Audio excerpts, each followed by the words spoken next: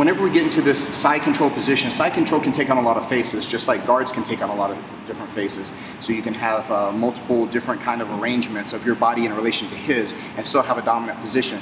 Now, again, that's not just dealer's choice whenever I get to that position. I don't get to just decide, hey, I feel like doing this one.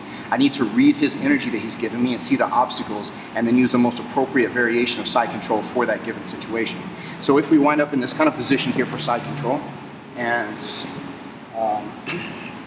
we get in here like we've been doing so far, like this, sometimes if I can't really get underneath and he keeps on putting this forearm in my hip and I can't seem to scrape it up like I've been doing so far, another alternative variation that I can use is getting this underhook on this side, holding the shoulder, sliding this one from his head down here to his elbow. And once I slide this down to his elbow, I'm gonna pick this leg up, holding the elbow here this way, and I'm gonna slide my other leg through here. So now it can make a lot of pressure on his chest, making it difficult for him to breathe, hopefully. And I'm holding and wrapping his arm on this side.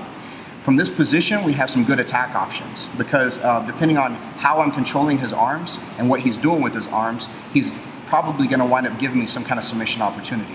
So a good way to look at this is by going all across the body. And I'll do a straight arm lock here, a bent arm lock, and a straight arm lock. So I have 4 things across the body.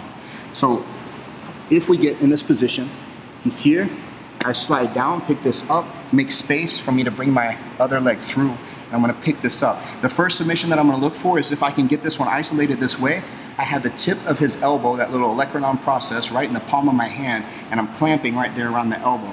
I pick this up and I clamp his wrist now in my armpit. Next thing I'm gonna do is I'm gonna step above his head. I don't have to step necessarily right over into the wedge of his neck. I can step just over his head this way, keeping my underhook, and then I'm gonna take my elbow and push it toward my tailbone. And if you notice, he tapped because the leverage here is going to the elbow. Since I've isolated this and I've isolated the shoulder, or restricted the shoulder to some degree, and I'm pushing this down, it's hyperextending his arm, hopefully breaking it. So I get here, 1, step 2. Sometimes whenever I go here to get this straight arm lock though, he winds up pulling that arm out somehow and it slips out this direction. If it slips out, I don't want to keep trying to do this little pummeling thing with him all day long. I'll take what he's giving me instead. If it slides out this direction, then I'm going to reach down, I'm going to pick up my own leg like this. Because it's bent, I'm going to go for a bent arm lock since he gave me that opportunity. I want to now figure 4 the legs on this side, locking his wrist into place. From here, if I go to slide back, a way he's gonna try to alleviate some of the pressure on that shoulder is by bringing his head toward that arm, which helps to like line it up a little better and make it a little softer on him. For that reason, I'm gonna go here and pull his head away from the lock and then scrape my hips back toward his hips, causing the submission on the shoulder lock. So now we have a straight arm lock, we have a bent arm lock. So let's look at the other side. If at any time in this process, he brings this arm here to frame against my neck like this, I have the ability to go here and go for this Americana like we talked about in a previous side control version.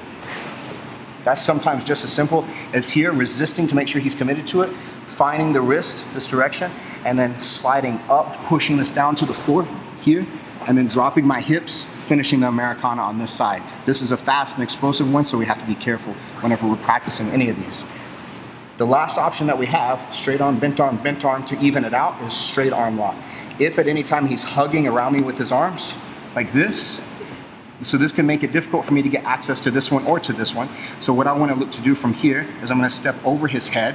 So I'll push his face down, step over his head here, and then I'm going to slide up, catching his tip of his elbow into the well of my elbow.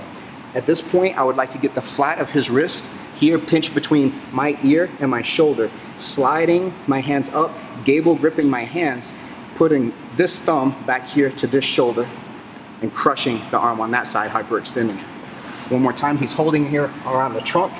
I want to frame, making sure I can step over his head. This may also help to release the pressure of his hold on me. And then I'm going to slide up here, grab until this his tip of his elbow is in the well of mine. I gable grip my hands, pull my thumb back, pinch the wrist between my ear and shoulder, and crush the arm on that side. So those are some submission opportunities from scarf hold as a variation of side control.